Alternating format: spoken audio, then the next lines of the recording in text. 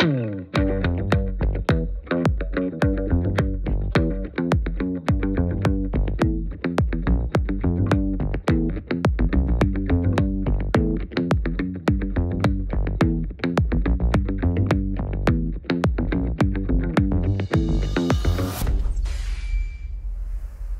alla där ute, välkomna till ännu ett program av Backaframåt. Jag heter Shan, det är jag som är programledare. Vi har haft otroligt roligt under de här programmen som har varit redan. Vi har haft jättebra gäster. Jag vill tacka alla er som tittar och alla ni som fortsätter att titta. Ja, vi ska välkomna, vi ska göra en lite speciell program idag, okej? Jag har en gäst idag som jag har jobbat med lite grann. Han är en stand-up komiker, född och uppvuxen i Miami, men han kör stand-up här i Sverige. Vi har jobbat tillsammans och vi kommer göra det lite annorlunda idag. Vi kommer göra hela programmet på engelska så mycket som det går. Och vi välkomnar in honom direkt. Stor applåd till min vän, stand-up-komikern Mr. Jonathan Rollins. What's up, man?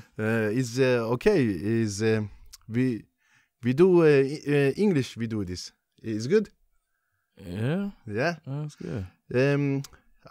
John, you English, your English good. I'm just joking. I know. I'm like, did you forget everything? like I talked to this guy. Where is he? Is he nervous? Welcome to the show, John. Thanks for having me, man. Appreciate Dude, it. you were one of the first guys. When I was doing this show, right? I wanted to have I wanted to really have a guy that does stand up and a funny black man, the black thing in Sweden and stuff like that. So Kojo couldn't do it. So Kojo said no. Okay. So, I'm glad I was second. Dude, you were way down the list now. Oh, well, thanks, man. I'm glad I was. Pleasure having you here, my brother. Seriously, pleasure having you here. I'm glad to be here. Yeah, man. We like done some work together on stage, and I really admire your style. I really admire the kind of humor you bring to the table. I really like it. So let's start talking about you and a little bit of background, so our viewers know like what you have done. I know that you're born and raised in Miami. Yeah. Well, I'm a military brat, so I was born in Texas actually, but raised in Miami. Okay. Yeah. So how long you been in Sweden? 6 years now. 6 years. Okay. Yeah, man. Kids, family? 2 kids. Two kids. A 5-year-old and a 2-year-old. Oh, I hope they look like their mother, man. or else. One does. The other one's just shit out of luck. And my son looks. Everybody says my daughter looks like me. I think my son looks like me. He's got my body, my son. Oh, he got this big, hefty... Yeah, big rump. He got the big rump and the arch back and all that. You remember when we did the stand-up and I was talking like 10 minutes about how big your ass is? I would say 10 minutes. You remember that? I was like, dude, did you see the ass? That's when they were booing you. Yeah, I remember that shit. You can dodge a tomato, man. Oh, dude, tomato, like celery, everything. Vi har också en bild på Jonathan här. Om vi kan bara klippa till skärmen. You see the picture I downloaded for? Yeah. Dude, what happened to that guy, man? I don't know, man. Age. Sweden happened. He had hopes, dreams. He almost had a mustache. Still don't. I still got a little bit. I think the military did that, make my mustache thin, man. Hey, look at me, dude. I shaved this morning. Like it's crazy. Like I like to. You know what? I just got a step down to change the power from European power to American power, because we do 110 votes. Okay. You got to do 210 and 220 here. Okay. So I finally got my good clippers, man. So if you ever need a hookup, I got you. I'm good. Thanks. I'm good. I got my Kurdish, the guy. We have special barbers. Like, oh yeah, like I've seen it around. Yeah, but you're always fresh too, man. You always got the fresh cut. I try, dude. Like it's not easy. You know, I'm 41, dude. It's like when I was in my 20s, I woke up and got out. You know, now I'm not waking up like this. It's like, it takes time. It takes time to do this shit, man. It's oh my god, it's Pilates, yoga. No, I'm just kidding. I was gonna say, god damn. No, I don't do that. Okay. I just lay off the like booze and you know, pasta and stuff like that. I don't touch that shit. You don't drink at all? No, I haven't. I've never seen you drink either. No, I don't. I haven't drink like I've drank 2 times in the last 8 years. I stopped drinking altogether when I became a father. Really? Yeah, when my son was born, I was like, this sounds like I had an alcohol problem. I was gonna say, yeah, it sounds like I wanted to stop punching my wife in the face. So I was so tired of waking up and having my asshole. No, I'm just kidding. No, I don't know. I just felt like I don't need alcohol in my life, and then I just stopped drinking. So I've been drunk like 2 times for the past 8 years. Like, wow. Yeah, but I do heroin every day. That's good. Man, I don't drink. I don't get drunk in front of my kids. That's my rule. Yeah, that's a good rule. Yeah, seriously, that's a great rule. I never seen my parents drunk in front of me. So no, I never seen my parents drunk either. I seen my dad like drink beer a couple of times. You know, my dad used to have restaurants and stuff like that. So, but never like drunk or never like. He wasn't like. No, he didn't need alcohol to hit me. He did it anyway. Oof, man. Yeah, we were talking about that recently. The difference in raising kids here in Sweden. Yeah, but I wanted to talk about your military background first. What kind of military were you? Air Force. Air Force. Yeah, man. Oh, but you didn't fly the planes and stuff like that? No, I told them motherfuckers where to go. I was an air traffic controller, man. Oh, okay. So I sat in the tower and talked to all the pilots and stuff. Interesting, man. Yeah, man. But did you travel a lot or? They sent this Miami boy, my first base, to Alaska. They were like, all right, you're doing Alaska for 3 years. That's why you like Sweden, dude. Yeah, so I don't mind. Yeah. Yeah. People ask me about, oh, you from Miami? I did 3 years in Alaska. I'm good. I'm good. So yeah, I was in Alaska for 3 years.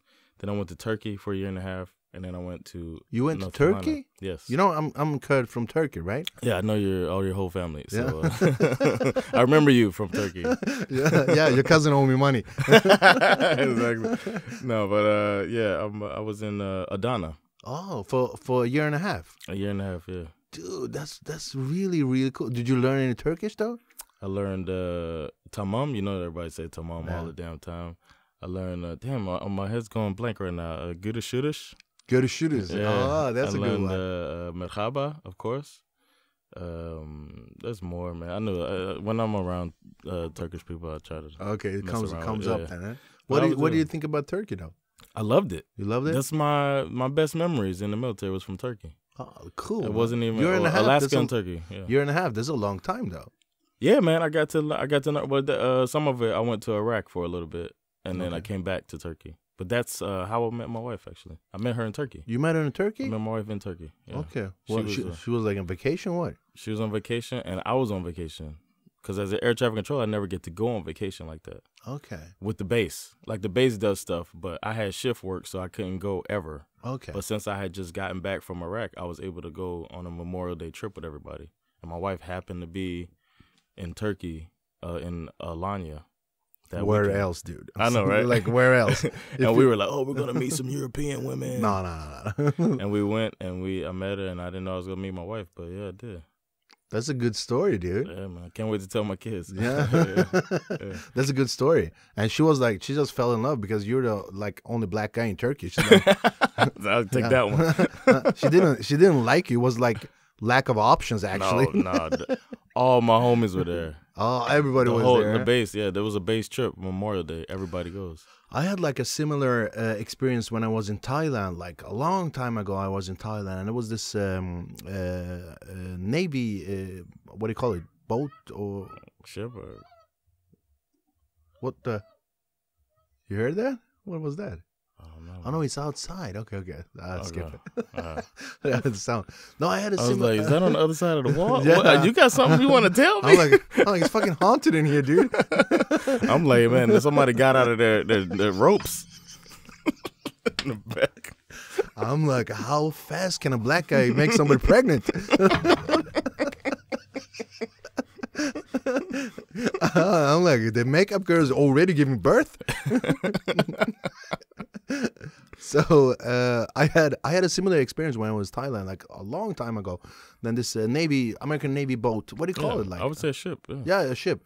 Or a carrier. It depends if it had aircraft on it. Like this big aircraft ship. Like, the aircraft carrier. Yeah. And they had like vacation. Yeah. I was in Phuket though, right? Like, dude. Oh, yeah, just hang it up. They got money too. No, it was crazy. It was one of the craziest thing I ever experienced. Like, think we were sitting in a bar, right? And there are 300 Navy guys come in. And they just fuck shit up. They took like the bartender, throw him out. Oh, really? Yeah, dude, start taking their own beer and like owning the place, and everybody, like it was crazy. We just left. I was like, I want nothing to do. The police came. Like, police, they can't do shit. Like, what, 10 police guys in mopeds, like in Thailand. You got this big American dudes, Navy guys. They can't do anything. That's fucked up. Yeah, but kind of funny though. Yeah, that's true. Yeah, really kind of funny. So you met your wife in Alanya. You came back to Sweden. No, I finished my military career. I went back, finished Turkey, and then I did a year in North Carolina. Okay. And my wife came to visit me 3 times in North Carolina. Dude, that's love though. She paid her way. That's love. That's love. I was like, what? I was like, how much I owe you? She was like, I got this. I was like, oh, shit. It cost me a thing. Yeah, she took care of that. And I was surprised at that. When I came here, leaving Turkey on the way to North Carolina, I stopped in Germany, hanging with some homies. They let me do that because I had done. I think you're the first guy who uses the word Germany and homies in the same sentence. No, they were they were Americans, but they were they were stationed there. I thought you had friends in homies in Germany. No, it was my military homies. Like black guys going, Achtung, meine Liebchen. No, they were Americans. No, they were stationed there, so I was like, I'm gonna holler at them. But then I said, man, what's up with that Swedish girl, man? So I took a quick ride there to Stockholm, hung out with her for a couple of days. Then I went, finished my Germany and then back to the States. Young love, eh, John? Yeah, man. I was like, yeah, I like her. Young love. Yeah, and that was getting there. I thought she was pretty, but I was like, she all right, And then you know she's gonna see this, right? She know the story. I was like, she all right. And then when I saw her, she was thinking the same thing about you. Yeah, she's like, he ain't shit. he nice. No, but when I saw her this time when I came here. And she picked me up from that long ass bus ride from fucking Skavsta. Oh, you did that? Yeah, I didn't know shit. So she, when she came to pick me up from the train station or the bus station, she looked stunning. I was like, oof, okay, okay. Yeah, she fine as hell. Yeah. So, yeah, we kept in touch and all that. And then she came to visit me 3 times. North Carolina. She did a summer, got her a job and everything. Dude, that's an ambitious girl, man. Yeah, I was like, you don't want. I'm not gonna be off of work the whole time, so you could be bored sitting in my apartment. So we'll get you a little restaurant job, and she worked at a little restaurant with all the. So you just pimped her out. You're like, you give me the money when you come home. I was like, either under the table or over the table. You make the decision. No, but she worked at the restaurant, had some cash, so we could go party and stuff, and she had a good time. We had a good time. That's when I fell in love with her. How long did it take for you to move to Sweden, though? I moved when I got out. I did a Euro trip. Okay. At the end of that year in North Carolina, my time was up. I did 6 years. My 6 years was up. And I came to Sweden in 2006, and I tried to live here. I got deported, man. From Sweden? Yeah. Dude, talk to my relatives. They know how to stay here. I didn't know. I was like, I'm American. I came here with a backpack. Oh, no. I was like, yeah. I got a backpack. I'm American. They're good. I'm an air traffic controller. I was going to work at Arlanda. Yeah. But they took too long, and my visa ran out. They were like, they were trying to figure out, because the language is English. They fucking kicked you out? Yeah. The language is English, air traffic, and then they were like, okay, we know you could do it. And I went up there. I was listening to the traffic. I was like, I could do this shit right now. And then there was so much bureaucracy, this, man. And then the pay then was $18,000 a month to be an air traffic controller. After taxes? Before taxes. He was like, before. I asked him that. I said, is it after taxes?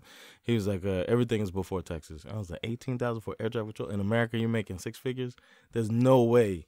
But he said that they had some rule that every tower had to make the same amount of money in the country.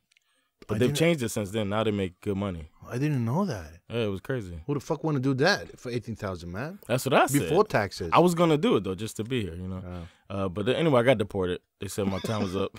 Get your black ass out. And I learned those words in Swedish. So. No, but I was practicing the language. I learned They the were language. like, han vill inte ha 18 000, sparka ut honom. No, but I learned the language. I started learning the language then. And, So you came to Sweden, right? So you started living, you got deported, and you came back. Yeah, we lived together 6 years in the States. And then that's when I lived in Jersey. Okay. And I came back. I love New York. You know, I lived in New York like for 6 months. No, I didn't know that. Yeah, I lived in Manhattan for like 6 months. I were there, man. I was going through some shit in my life. Oh, so you worked in the bathrooms, like you were cleaning? Oh my god, that was so bad. Like that joke physically hurt me. Like seriously. No, I was going through some shit in my life in my early 20s. Like I lost my uncle, and like I had this big fight with my family and stuff like that. So my cousin, he was actually together with a half American, half Swedish girl, right? Okay. Her father was from New York, and mom was Swedish. So he and she was going down to New York to visit her dad.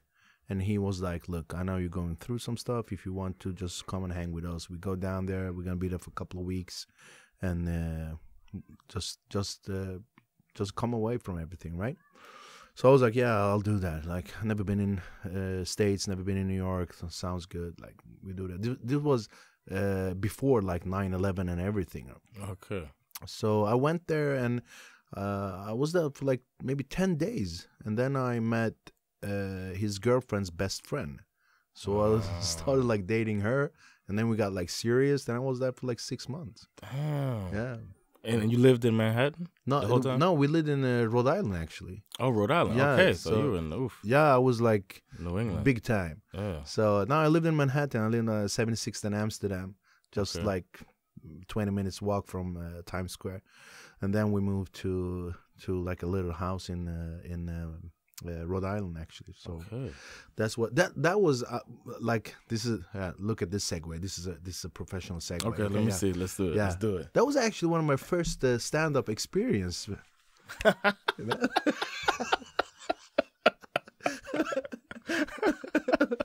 Okay, great segue. Yeah. No, I had like New York was one of my first like real stand-up experience. And like I said, we did a couple of work together, you and me. I love your stand-up. I love your like personality on stage.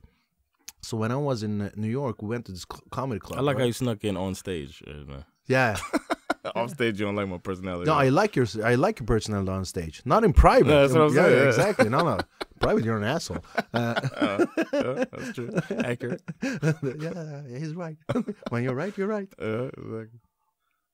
So I went to this stand-up comedy club. Wait, you were doing stand-up already? No, I wasn't. You hadn't even done nothing. I done nothing like on stage, like nothing really. So I went to this comedy club in New York. And I saw like, you know, Eddie Murphy and Richard Pryor and stuff. I always loved stand-up. Mm-hmm. So I was like, oh, I'm going to go to a stand-up club. So we did that. And me and my cousin, we were sitting in the front row, right? And it was this like, 2 drinks minimum. And you have to be, we took our drinks. And we sat like in the front row. And my cousin was like, fan, kusin, jag vill inte sitta här alltså. And I'm like, men fan, vi sitter här, vad ska hända? Right. What's the worst that can happen? Yeah, what's the worst thing can happen? Like, and he started really hesitating. He was like, no, well, I don't want to sit over here. It doesn't feel good and stuff like that. And I was like, okay, fuck it. We'll go in the back. So we sat a couple of rows in the back. And then this couple sits in our places, right? Yeah. So the show starts. The host come out. He go like, hey, how you doing? And then points at the couple that took our seats. And he's like, you motherfuckers. And like 10 comics. Every comic was fucking them up, like with jokes and stuff like that. Oof. And then I was like, think if we were sitting there still, and the hosts were like, where you guys from? Motherfuckers. Where you guys from? We from Sverige. Oh, dude, that would fuck us up. Yes. Well, yeah. So that was my like experience with stand-up, like this raw, like jumping out to the audience and like. You're like that too. Yeah, I am, because I love that kind of humor. And then I came to Sweden. I came back to Sweden after 6 months. And then me and my cousin went to Gamla Stan, England. They used to have a stand-up there, right? Okay. So me and my cousin went there, and I was thinking like, oh, it's going to be like New York and this tough-ass comedy, like roasting people, like don't give a shit, that kind of comedy, right? So we go like, there's this Swedish guy on stage, and he's like, varför heter det blixtlås när det inte finns något lås? I swear to God, I never ever forgot that joke. Oh, it's a real joke? Yeah, he said that. Do you remember the comic? No, I don't remember the comic. I wish I knew the comic. But now if he's like, oh my God, that's my joke. Fucking Shan, talk to this guy. Yeah, he said that joke, and me and my cousin, we were like, varför heter det blixtlås? Ja, varför heter det blixtlås när det inte finns något lås? That was the joke. I swear to God. And me and my cousin, and he did, and I never forget this, but seriously, this is the joke, okay? He has his fingers like this, and then he goes, varför heter det blixtlås när det inte finns något lås? And then he goes like this. Because in his head, that's the killer. That's my shit. That's my shit. Yeah. He's done in the mirror. Yeah. Standing like this in the front of the mirror. So you saw that? Were you like, I could do this shit? No, me and my cousin were just looking at each other. We go like, dude, what the fuck was that? And then when we left the club, my cousin's like, hey, Shan, man, you're fucking 1,000 times funnier than those guys. And I was like, yeah, actually I am. So yeah, I went in audition, and then took the mic and haven't left the mic for 17 years now. Damn. Yeah. That's crazy, man. Yeah, it's the origin story. Yeah, the Shan the Man origin story. Wow. More attitude than talent. So how come? Yeah, dude. I swear to God. I never forget that, man. It's like printed in my head.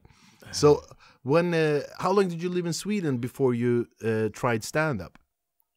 You tried your first stand-up in Sweden, first right? One was here. You haven't done it in the States or nothing? It's on YouTube, man. No, you haven't done it in Adana in Turkish or stuff like that? No, I didn't do that.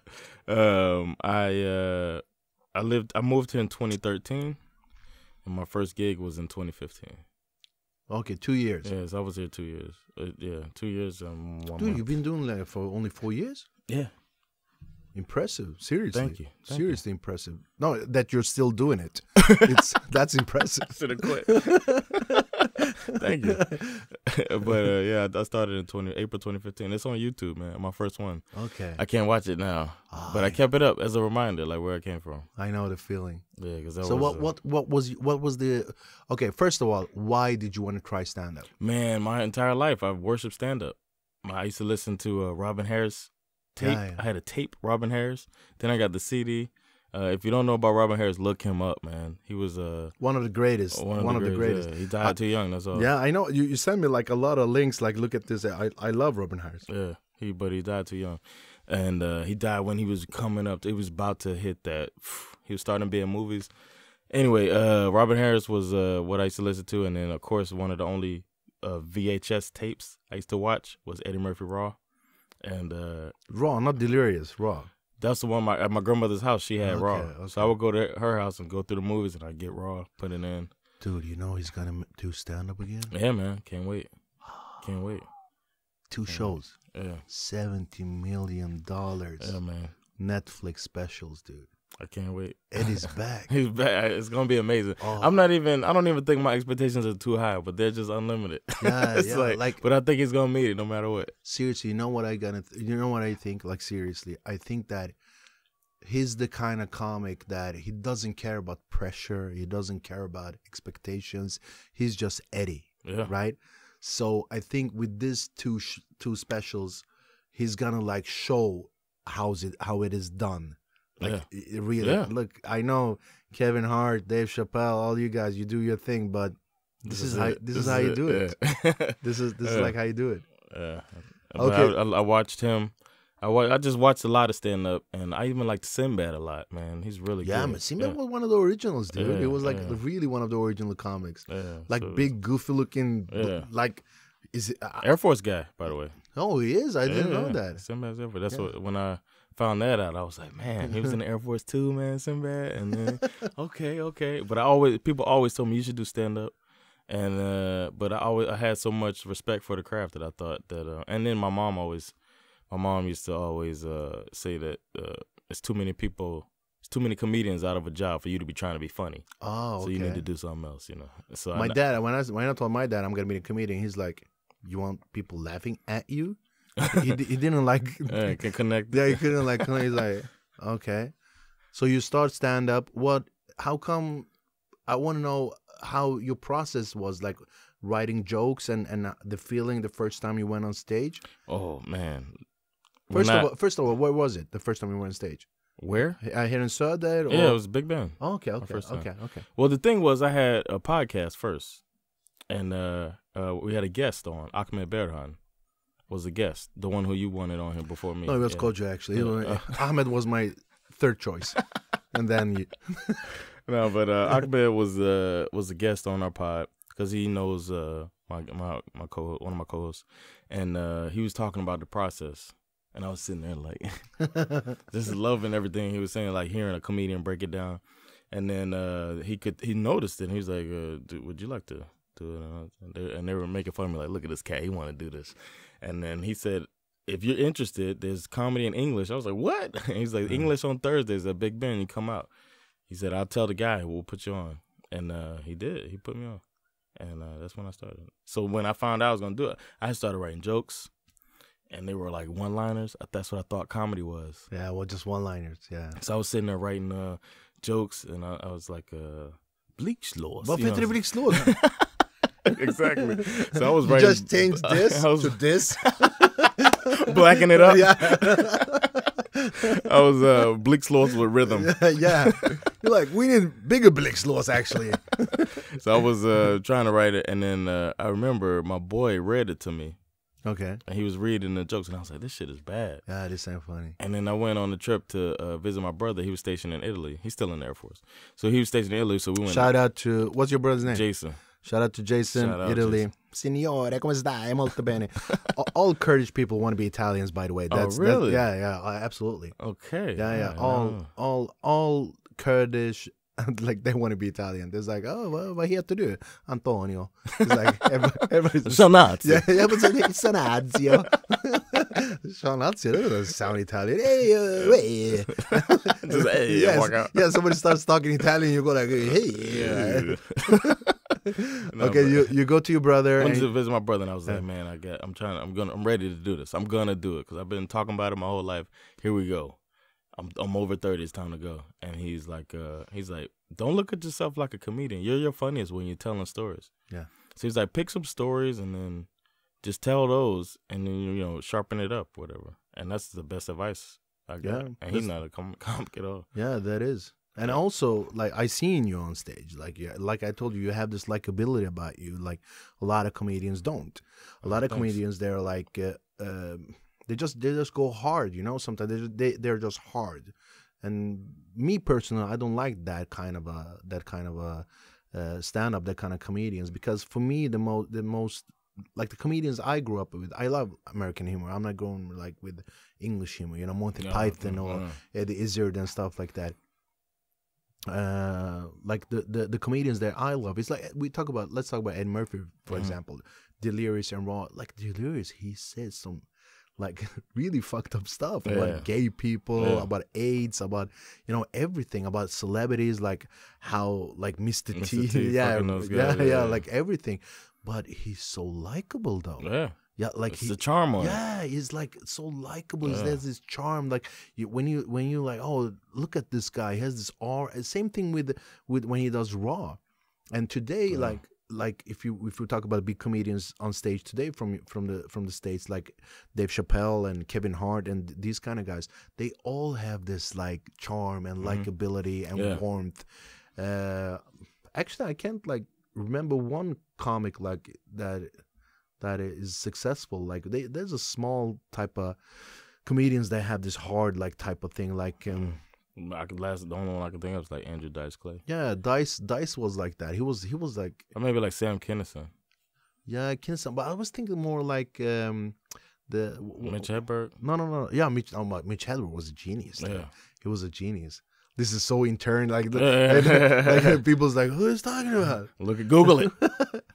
Okay, so you do your thing, and then how did it feel like when you left the stage? It's on. I encourage people to go look at that YouTube video because I walked off stage, right, and I thought I had crushed. I thought it was the best comedy set that anybody's ever done. You know what I mean? And I walked up, and you see me like do the Michael Jordan fist pump as I'm walking off stage. Seriously? I was like, yes, I did that shit. You know what I'm saying? And it was, I went overtime. Wait.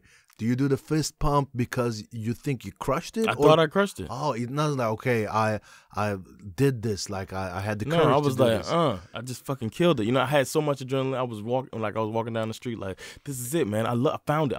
I knew I was gonna love this shit, and I was like ready to do more. And then I watched the video later because I watched that video. I was like, yes, yeah, this is it. I got this. Then I did my second gig, and I was like, they didn't laugh when they were supposed to laugh. What happened? They didn't laugh when the last people laughed, you know, in the last one. Yeah. And I learned that it ain't the same like that. And then like a year later, when I watched my first one, I'm embarrassed. I look so uncomfortable. Dude, I've been doing this so long.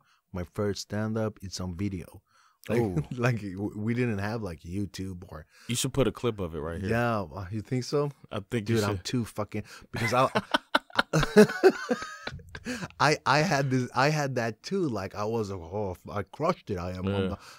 That's why because nobody told me that I didn't crush it, and I was too stupid to notice it myself. You know, I was like, dude, because there was nobody like me. Yeah.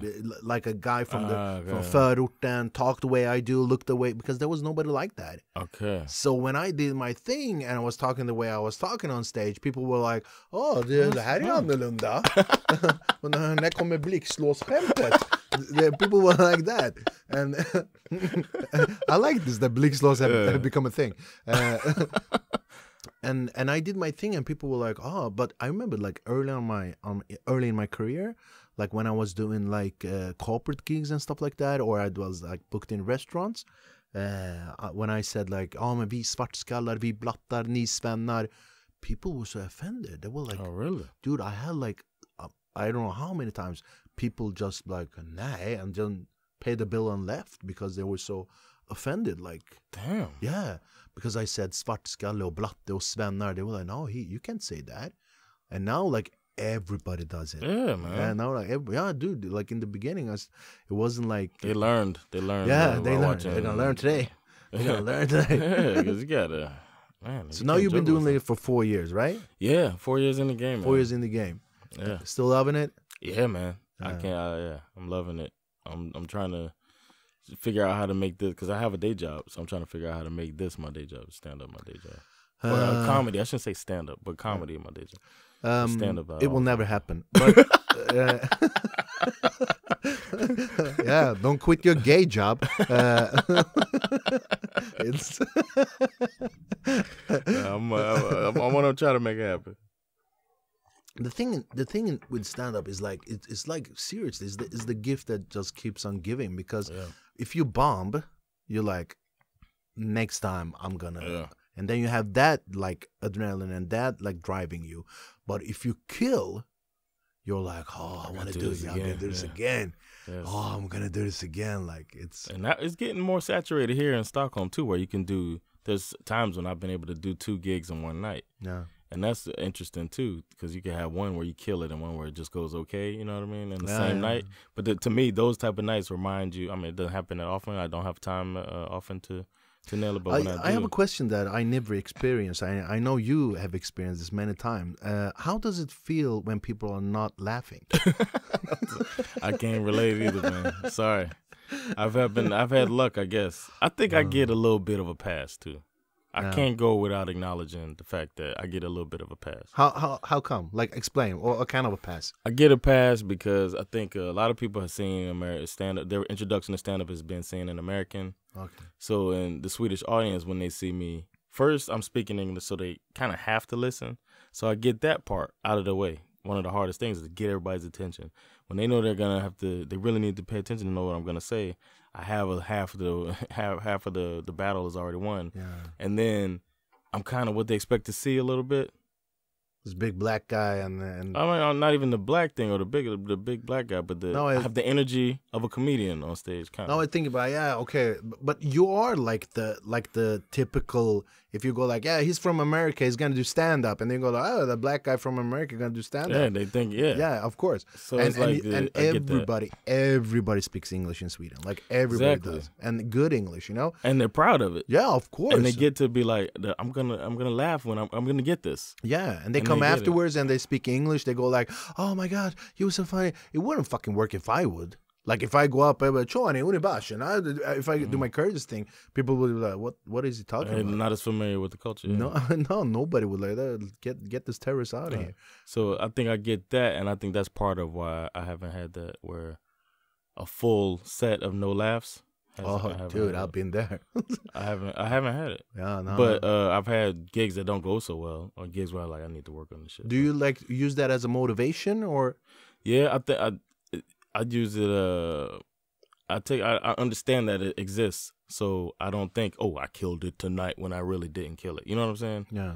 When I know that or sometimes I feel even worse after I got a joke about my wife's grandmother, and I think it's a well written joke. I think it's a good joke, but sometimes when the way people are laughing at it, it's like I almost feel like, oh, am I doing something that's people kitschy, people would never understand. Only like not even like comedians. Like there's a lot of influencers, Instagram comedians or Facebook comedians, whatever you want to call them. But that nobody would understand the creative process of writing a joke like a stand-up comedian, because like we have this special. It's not a talent. It's a kind of sickness, Like no, seriously, it's a kind of sickness that you write a joke and the joke is good, but you always poking it. Like you always go like, no, 1 second here. Or I can say this. I can take this word out. turn my eyes like this, or I can make my face go. Always like poking on it. Yeah. And there's like jokes that. There's a joke like you work on it like for years, or like, oh my god, when I do this on stage it's gonna kill, and then you go like nobody laughs. You go like, and they have this damn, that shit worked last week. Yeah, you're like, and then you have like this stupid joke that everybody's like, you're like, exactly. This is not even. I have to say this to go over to go over to the next joke, and you're laughing at like, this you part? Motherfucker. You start getting mad at the audience. Yeah, that's how I feel sometimes. Like, I know if I do a joke about, because Swedes like to hear about themselves. Yeah, absolutely. If I talk about Swedish, Swedish culture or whatever, it's gonna get a laugh most likely. Yeah. Especially I feel like I'm a good joke writer. I write a good joke about it too. We got it. But I also feel like there's somebody who does it great here. Al Pitcher does it great already. Yeah, he's really and he's a really good comedian, and he does that stuff. So that's his lane. I gotta get it. You know what I mean? So my next time around, when this material I'm working with is done, they're not gonna hear anything about Sweden anymore. Yeah, man. Because I realized like early in my career that you have to seriously respect the audience, because if you go on stage and you talk about stuff that's not relatable, and you like don't share like people know that. Yep, people true. Go like, no, that's not him and that's not his persona, Because if I go on stage and I talk about like, min mamma röstar på Moderaterna och vi brukar spela golf och segla, jag och min pappa, people go like, hey dude, you're adopted? Yeah. People like lying fuck. And when I go like, I know we talked about this earlier, you and me. Richard Pryor is like, he's like the number one. Yeah, he's like a comedy god. He's he's like everything for me. Like I love him, and that was one of the absolute rawest and most honest people on stage I ever seen. Like he's talk about his drug abuse, talk about like his mother was a prostitute, father was a pimp, father was a pimp, and the grandmother was a bordel mom, and like struggle with the wife, like killing his car and stuff like that. But it's so funny. Yeah. Dude, it's so funny. You go like, how can you talk about injecting heroin and it's funny? And I'm laughing. Like it's, and I never done heroin. Yeah, but anyway, you can't speak. you can relate, dude. Yeah, dude. I'm Kurdish. I smoked opium since I was like 2. No, det var skämt. Don't do that, kids. Don't do that. Don't do that. Yeah, stand-up is special, dude. Like, yeah, man. Love it. How often do you do it now? Stand up. How often do you do it? At least 3 times a week. You do it, right? At least 3 times a week, but I want to get out more because I have jokes in my head that I haven't been able to work on, because twice a week I'm hosting stand up shows, and then 3 times a week I'm hosting those 3 nights. So if I want to work on some stuff, I feel like it's wrong to the audience for me to be up there trying to work on stuff while I'm the host of a show, like MCing. I do that. Maybe, but I did that actually. No, I don't. I never see you MC. No, but like before in the early career when I had a stand-up club, right? Okay. Like the early days in my career, me and another comedian, we had a stand-up club, and it was us and Norra Brunn. It was those 2 places that you could do stand-up, and we started our own club just actually to get some stage time. Okay. And then I was hosting like every other week. 1 week he was hosting, and the other week I was hosting. So every time I was hosting, I would try out material. I would like. See, that's my. I can't. I feel like I can't. It doesn't feel genuine if I'm trying to do it. And because I felt like when I was hosting and trying material, I was feeling like they don't have the same expectation. It's smart. It's smart. Yeah, I agree. I just can't make myself do it. I was like, they don't expect me to be funny because I'm the host. Then I can try new material because those other guys, they have to be funny. But I can't be like, oh, I can't see myself. You can help me with this. I can't see myself going, hey, thank you guys for coming to the show. Grocery shopping, huh? Yeah. You know, that's funny. No, seriously, it's funny. I can't make you go myself, like, yeah, so, and then break into a joke. I can't like. What about groceries? You go like that. So Bleak Sloth. Yeah, anyone? Do you guys do groceries? I can't because I'll talk about welcome to the show, blah blah blah. Introduce the whole show. Thank you guys for coming out. This is what the night is, and then do a bit. Yeah. Crowd work, and then like sometimes I might try to make crowd work into it. If I have an idea that pops up through crowd work, then yeah. But otherwise, I can't. That's what me personally, I love crowd work. Like yeah, I know you do. Yeah, no, I love like good at it too. Yeah, I love it, man. I don't know what it is. Like something like we did a show a couple of weeks ago, like 2 weeks ago. Yeah, that was the only thing I did. That was like a bachelorette party. Yeah, dude, nice. Poor girl. I just ran all over her. That was a good time. That was a good fun. Time. Yeah. So 2 kids, wife, day job. How do you have time to write and perform and stuff like that? It's not easy, huh? I don't sleep a lot. Yeah. I don't need that much sleep, I should say. It's not like I'm like making myself get up. If I lay down, I probably would to naturally wake up after 5 or 6 hours. You know what I mean? So I don't sleep that much. Is that like paranoia you have in your body? Yeah, I'm like, police! I would go sweating. What are the police at? Immigration! Immigration. Deportation again! It's again. 18,000, you mother. I ain't going to Jersey. I don't want to go to Jersey. 18,000 a month? I know, right? I'm back. You just wake up. I don't How old are the kids, sleep. By the way? They're like 5 and 2. 5 and 2, yeah. And you have the princess. Yeah. I met her, man. She's beautiful. Thank you. Cute as a button. You say that, right? Yeah, it's a cute. Yeah, she's beautiful, so charming girl. Thank You're gonna have a problem with her when she grows up. Nah, I don't have a problem with dude. her. A lot of boys would be like, can she come out and play? I get them. I won't be that type of dad. But go ahead, girl, have your fun. I don't think so. You're a military dad, dude. That's all right. You'd be like, no, you want to play with my daughter? No, I don't believe in that shotgun stuff, man. You don't? No, I do. And I have a son. Nah, but I forget what we were talking about. You didn't ask a question? No. I said how do you like have time to write and have time to like perform? You're still doing like 3 times a week. Yeah. I gotta really understand the wife. She knows just what I want to do, and there's a goal behind it all. So what is the goal? Like I said, I want to be doing this as like doing entertaining for a living, so I can quit the day job. Right? So in order to do that, I'm trying to make it a smooth transition instead of just. But you also doing like you do pods and yeah, exactly. I got the pod, I got the home roast, and then I got my club. Yeah.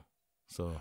För alla er som kollar på programmet, Jonathan har ju en grej som heter home roast som han sänder på sin Facebook-sida där han bjuder in komiker från all over the world, right? Yeah. Så det kan man kolla. Vi kommer ha mer information om vad man kan följa Jonathan på hans Instagram, på hans Facebook.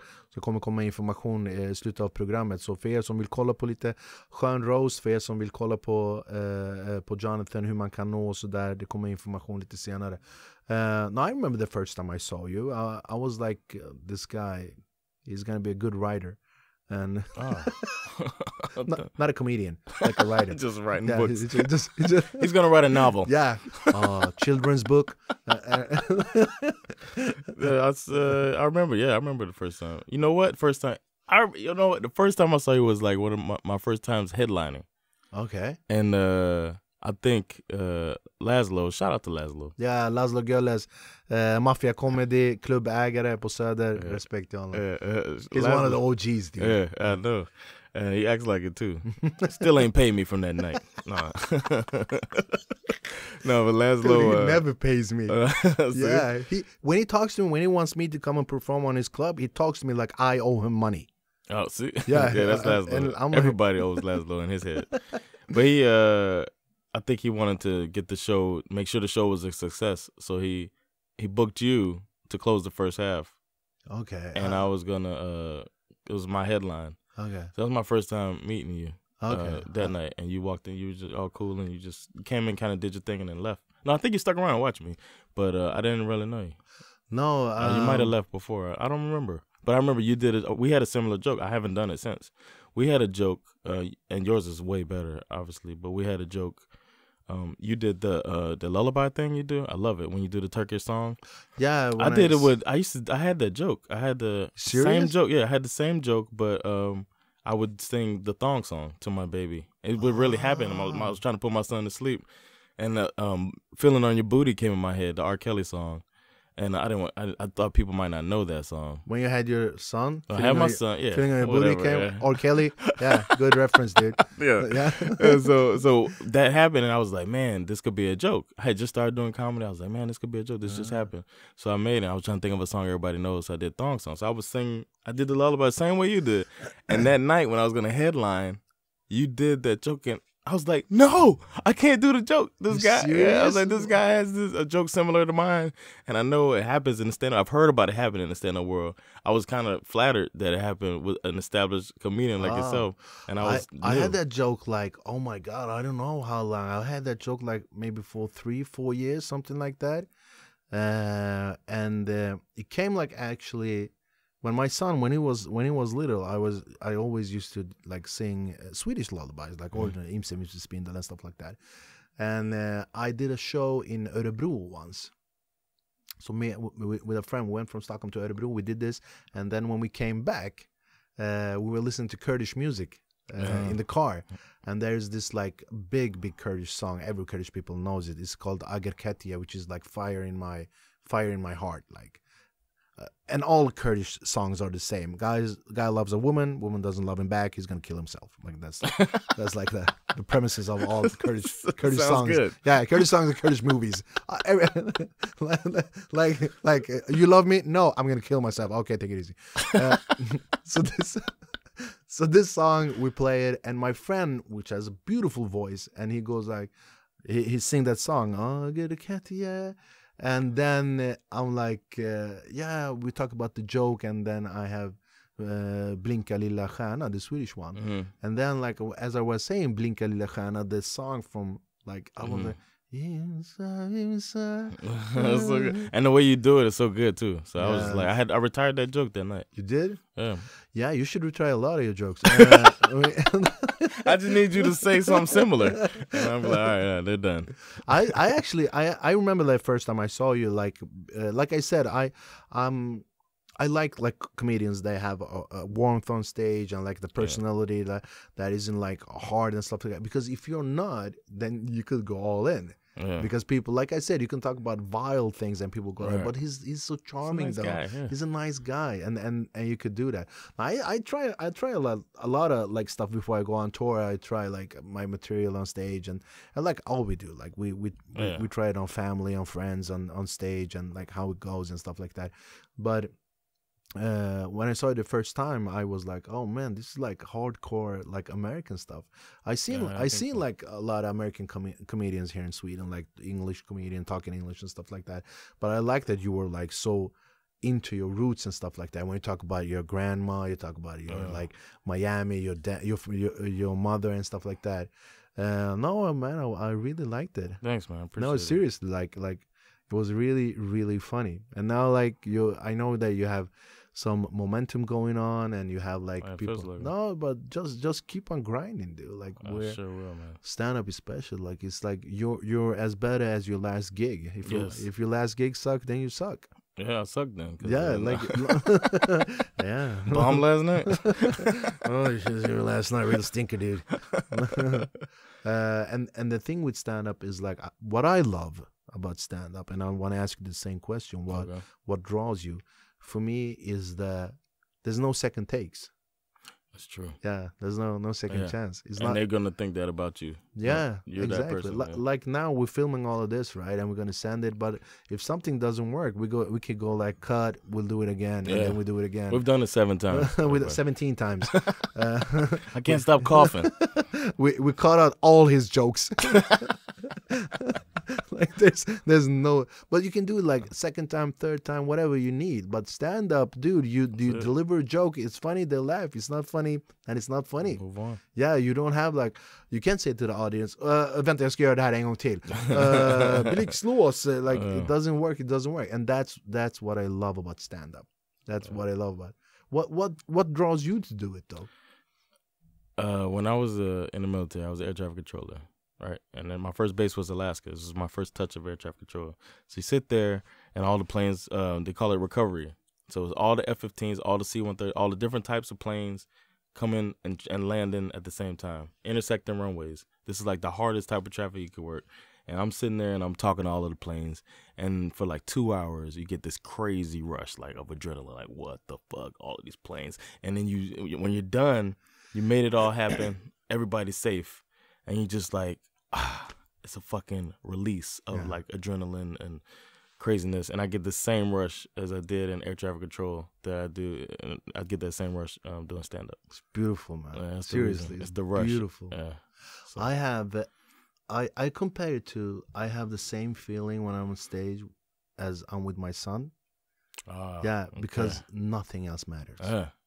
When I'm with my boy, Kian, shout out, Baba älskar dig, Qurban. Shout out, Kian. Yeah. When I'm with my son, like, dude, the whole world can burn up. I don't care. He's with me. It's like, it's my time. It's our time. He's mine. I have almost the same feeling when I'm on stage. Like, the whole world can burn down. I'm on stage, dude. Good. I'm untouchable. Is that why you never keep your time? Yeah. I always keep my time. Don't say it like that. I always keep my time. I always respect the time, dude. I'm just messing with you. Shan, I'm like, fuck Jonathan Rollins. I know it's his show. Fuck him. Yeah, taking him to fucking headline. So what's going on now? What do you have like plans in the future? I really believe in this home roast thing, man. You do? A lot of comedians are liking it. You shouldn't. So I'm trying to grow the home roast. A lot of international comedians coming on. I got a better. The first few, I had the software and I didn't like it, so I switched to a different software, and it's going much smoother now. So the episodes look good. Okay. So I think that matters too. So the home roast is going on. You're still doing stand up in the clubs? Yeah, I'm hitting the clubs. I got these jokes in my head I need to get out, so I'm gonna start hitting some open mics if my wife allows. Because I do so much. Really manly. Yeah, that's me, man. I'm 2019, man. And my club, the Laugh House, I like to point out there's the only all English stand-up comedy club, all English. In Sweden. Det kommer information om vad ni kan se, John, som sagt. Vi kommer lägga upp kontaktinformation och adress och sådär. And you have also the pod you're doing? Yeah, the Power Meeting podcast, me and my 2 Swedish homies. They speak Swedish, I speak English. And we just talk about life. It's good, man. It's my 2 best friends. So shout out to them, man. This went really well now. Like I have to admit, I was a little bit nervous. Oh man, not about you, but talking English. Oh really? Yeah. Oh yeah, it was really. No, I was like, I'm doing a whole show in English. Like, were you speaking English? Shit. I was like, this is the worst Spanish. The fuck kind of Turkish Spanish is this? What kind of hybrid language is this? Oh, you're talking English? Turnish. Turnish. That's the new one. Turnish. Turkish Spanish. Dude. Yo, John, from the bottom of my heart, man, really, thank you for doing this. Thank you for coming to my new show. And thanks for having me, man. No, dude, always funny to meet you. Like, I'm serious. Like, we always have fun. Yeah, we do. We always have fun. Yeah. Thank you for doing this. Thank you for coming to the show. My best for the family. Same, and like I said, man, I'm gonna keep an eye on you, and I'm gonna come to your shows. And for all of you people that want to go, we have information. Thank you very much. Nu är det dags att avrunda. Så jag vill tacka John som sagt. Vill tacka alla er som tittar, tacka alla våra sponsorer. Kommer komma lite kontaktinformation. Vi syns nästa vecka. Och jag vill också lägga till att i november månad så kommer jag ha shower i Stockholm och shower i Göteborg med min show Backaframåt, som den här showen heter. Det kommer komma information och så kommer vi... What's this? Backaframåt. Ja, Backaframåt. That's my dad, you know, he says that. Backaframåt. He says Backaframåt, stressa lugnt, and then he says gå in härifrån. Those are the three things. Så jag kommer ha showen Backaframåt i Stockholm och Göteborg. Det kommer komma mer information. Tack för att ni kollar. Tack John. Som vanligt, kärlek, respekt. Ha det bra YouTube. Ciao.